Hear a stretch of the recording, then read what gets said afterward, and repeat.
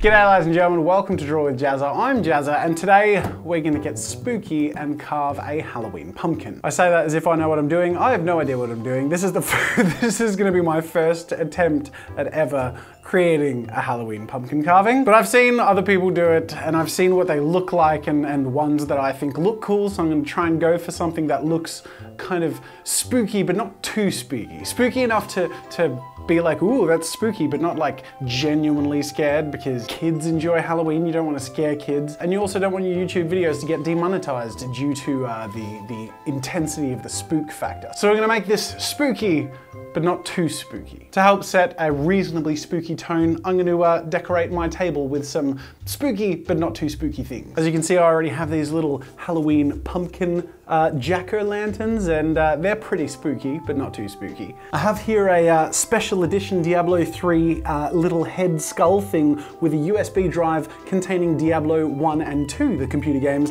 which are pretty spooky. Plus the skull thing looks pretty spooky. And it doesn't contain Diablo 3, which isn't spooky at all. I also have a copy of Microsoft Windows Vista Home Premium, pretty spooky. I have a book of pugs in costumes. Oh, Beelzebub.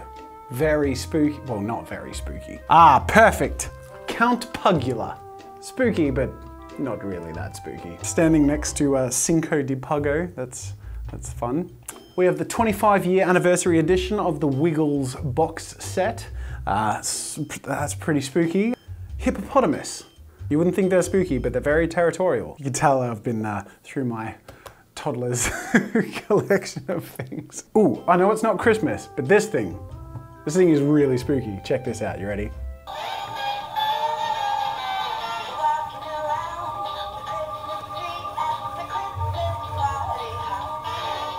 But if that wasn't enough, as you can tell, I am in a green screen room, which means that I can make this whole set as spooky as I like. You thought that thing was spooky before, check this out. Alright, I think that's enough of this stuff. The spooky tone has been established. We can move on. I know what you're thinking. Time to move on to the pumpkin. No, it's costume time.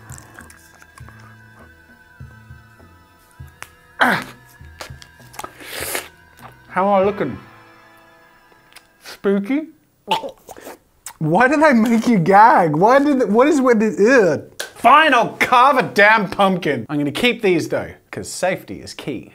Okay, I have here a box of tools. Again, I have never carved a pumpkin before, and I just have a bunch of random things here, including a children's pumpkin carving set, which I think will be incredibly inefficient at pumpkin carving, but I got it anyway. Some extremely sharp chef's knives. We might as well risk our lives in the process. Clay sculpture tools, because this is all I had. Oh, and we have measurement scoops to scoop out the guts of the pumpkin. Do pumpkins have guts? I don't know, I've never done this before. I've dilly-dallied enough and I've tortured you with my procrastination. It's time to open this thing up and try and make a face. I really like these gloves, they're really fun. Is this how you started off? I'm just peeling it like a sweet potato. I look forward to hearing all the Americans telling me what I'm doing wrong. Would this be easier with just the knife? No, still really awkward. Man, it looks so much easier on the movies. Now, I know the thing that most people do is they cut face shapes directly into the thing after they gut the pumpkin, but I want to actually try and make like a three-dimensional sculpt thing. I will cut holes in it and stuff, but I just wanted to peel the surface first.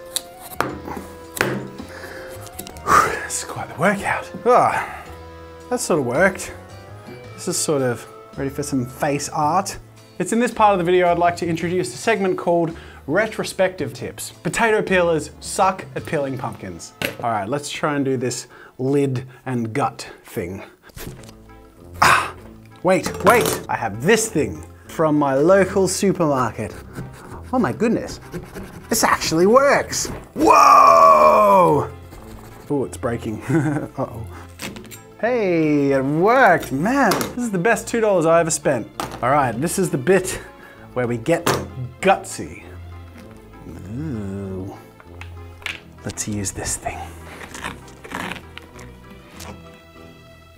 Retrospective tip number 2, bring like a towel or something to wipe up. Because I didn't do that. I'll be back in a second. Tip number 2, don't forget to bring a towel. Now comes a bit where I attempt to actually carve a face on this thing. So I'm gonna cut some holes in for eyes and the mouth, but I also want to really sort of make a three-dimensional looking sculpted face. So I don't know how that'll go, but I'm looking forward to trying for my first time. Wish me luck.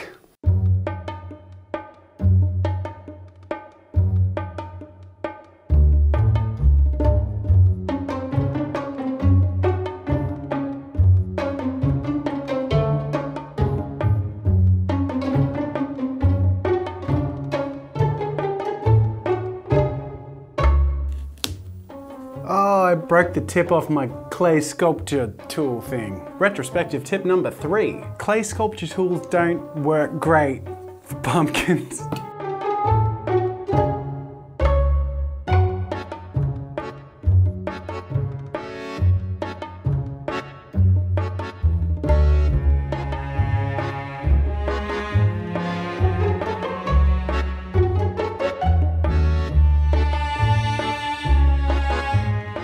Alright, so I've roughed in the main holes and the face shape, and I've sort of like gouged in some of the lines. So now I want to make this much more three-dimensional. I'm going to try the metal ends of my clay sculpture tools and some of my smaller knives, and I'm just going to try and slowly bring this out and make it pop out a bit.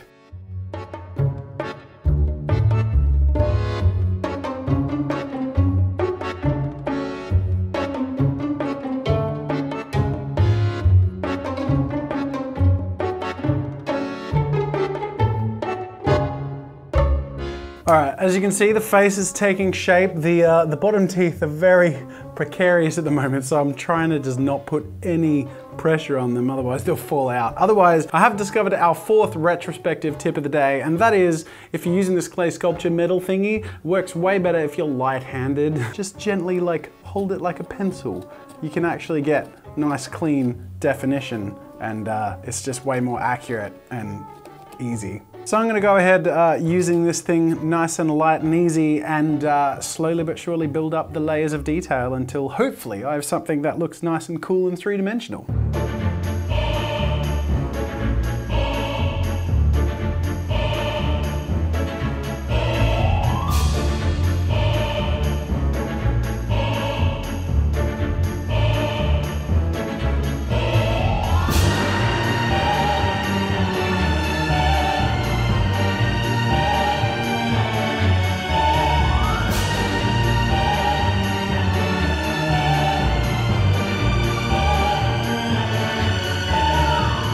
Okay, ladies and gentlemen, I am finished and at a place where I think I'm pretty happy with the outcome. I like that he looks fairly spooky, but not too spooky. In fact, if anything, he looks sort of more socially awkward than spooky. I like him though. I don't know, how did I go? Leave me your feedback in the comments and tell me how my first ever Halloween pumpkin turned out. Retrospective tip number 5. Remember to bring some sort of light thing to put in there, because I didn't.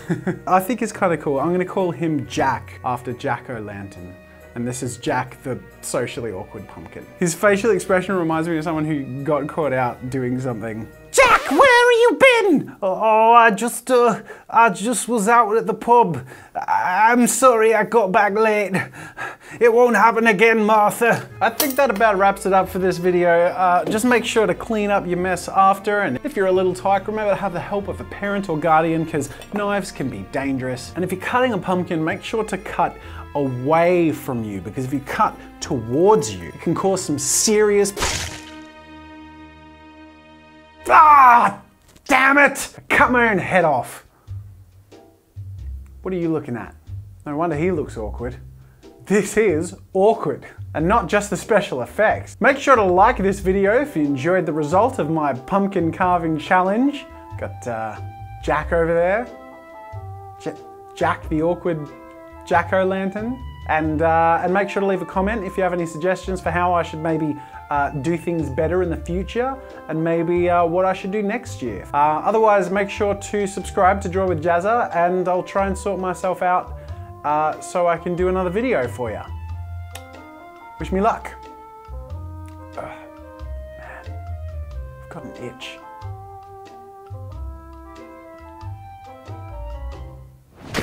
Make sure to subscribe to my channel to see more of my videos. And while you're at it, check out my shop where I sell ebooks, brushes, photo references, video courses, and more.